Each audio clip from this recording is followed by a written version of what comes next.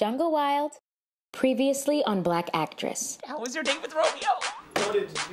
Oh, no. Kori! Yo! I need you to book me something. If you don't, I will have to sell my body for sex. I can tell you've been going to class. This is fantastic. You are nothing. You're simply a vessel for inspiration through your talent. You understand? That's the realest shit I've ever heard. What do you plan to do with the rest of your day? I'm gonna be meeting up with a male friend who may or may not like me. We're about to go on a date. Kori promised me that one of Romeo's friends is gonna make out with me. I have no idea if that's gonna happen. So then why am I here? Moral support? Are you writing about me? No! What is this? Listen, let me explain. My hair is awesome. If you would take the time to see me on the day after I do a deep treatment, you would be fucking kicking yourself. But that's your loss. Izzy, we out! Right, you get out of here. I'm Hubbard, and I am a Black actress. I've been fortunate enough where I don't think I've ever lost my way in this industry. I mean, I got good people surrounding me, so grounded, down to earth, sincere, people, frank, candid. I use all those synonyms because those people are hard to find. But when you're surrounded by that energy, they're not gonna let you fall. They're gonna always pick you back up. Before you even fall and slip, they got your back. So I'm surrounded by a bunch of people that I think believe in me more than I believe in myself.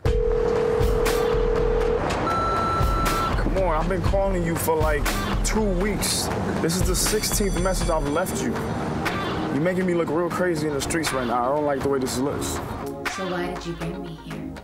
Why do you think I brought you here? I'm looking for answers. Well, you said a favor for a favor. Look, I'm a busy girl, and I don't have time to waste. So what kind of favor are you looking for?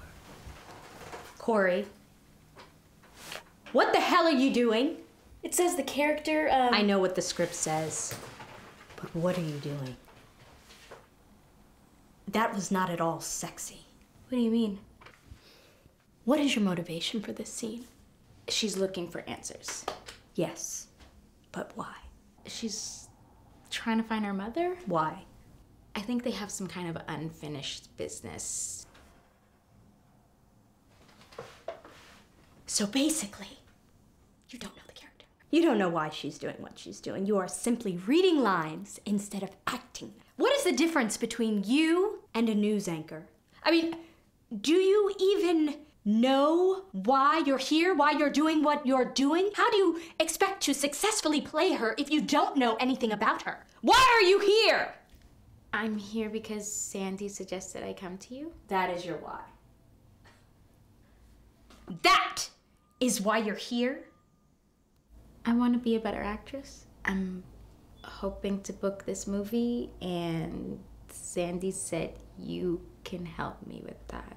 Kori, this session is over. You see, you don't know what you want, and you don't know what this character wants, and until you do, this task is impossible. Wait, what? The session is over. You should leave.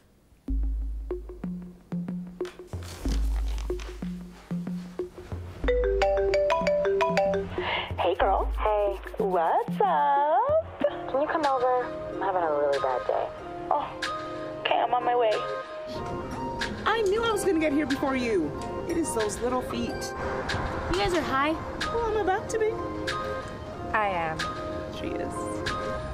You don't know I don't smoke. I brought snacks. Stella is easily the meanest acting coach I've ever been with. But you always just seem a little like, ooh, when you're She's always talking about my stench. Your hair's so soft today. Hey, been trying out products and shit. What if mangoes were in trees like coconuts? I'm about to really blow your mind right now, because they are. It's Stop. like really similar. Stop. Yeah, really, really similar Stop. actually. Stop. Kori. Kori. Hello. when you went on the walk in the nor'easter. That walk was about confronting myself. Society was saying, buy things and stay inside. I had to go outside. What was there that they didn't want us to see? I think I stopped breathing. No, I don't quite understand anything that you just said. No, I get it. Were you at least dressed appropriately? I've got a great winter jacket. You could have asked me to borrow it. Appropriately for something you're not allowed to do. I get it. Woo!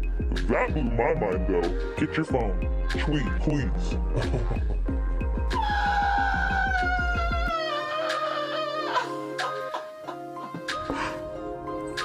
Come on, stop playing. Answer the door. That's why I don't fuck with no niggas. Because I'm tired of it. I'm tired. They're I'm tired of confusing. society. I saw this short film. It was called Tinderella. The whole idea that like no one wants to No one wants to be in love. And I was like, ready for it, but we're ready. I was like, what is a hopeless romantic like myself doing in this world? Besides get her heart broke. All right. Come to the back then.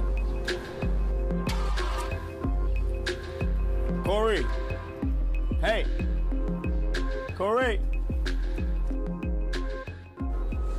Hey, what's up? Can I come up? No. Yo, I need to talk to you. Let me up. I don't think that's a good idea right now. Okay, then I'll talk to you right from here then. I definitely don't think that's a good idea.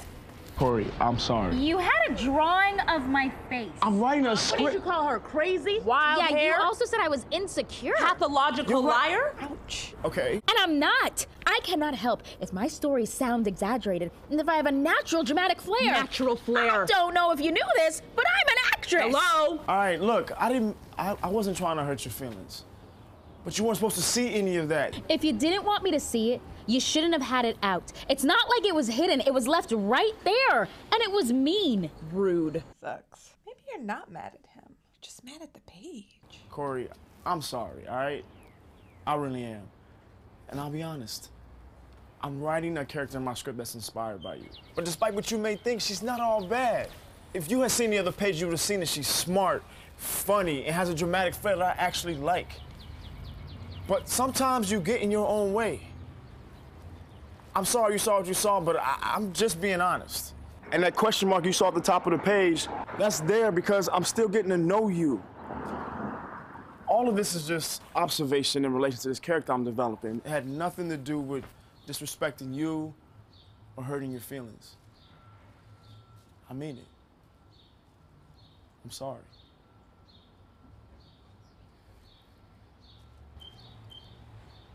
Yep.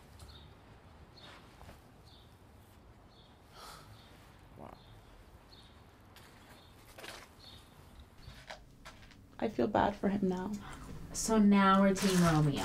You know how I feel about black love. We are not in love. He was just being honest. Just trying to figure out why. You've got to admire his curiosity and unique approach to research. I wish he was getting to know me. It's like, I'm a weed smoker. I have to smoke weed. That's why I'm here. Guess we just are who we are. Shit. That's what Stella was talking about. Okay, I have to go.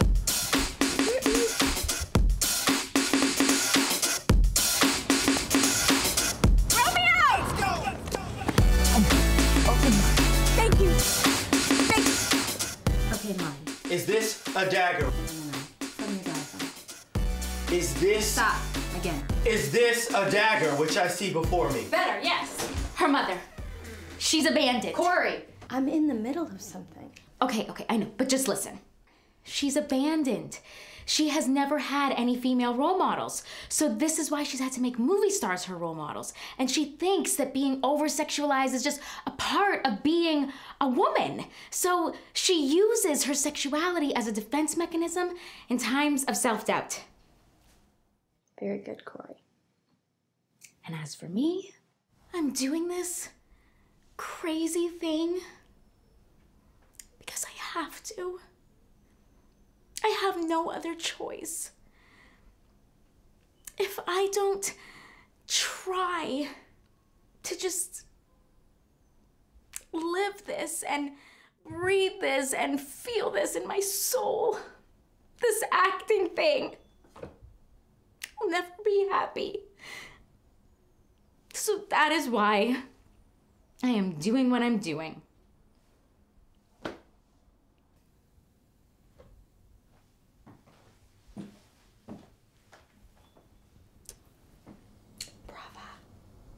Now get out. I have work to do. Oh, and the stench is going away. I still don't know what that means. All right, back to you. Is this a dagger? It's back in your throat, William. How do you stay ready in this industry? You say a lot of mantras every day, and then you have to have a great coach. When you're not working, you should be with someone working on some material somewhere that people may never see, but you're honing your skills. I don't care if it's theater. I believe when you do stage work, it really prepares you for doing television and film. You can really, really hone your skills, and so when you go into that television and film world, you're ready.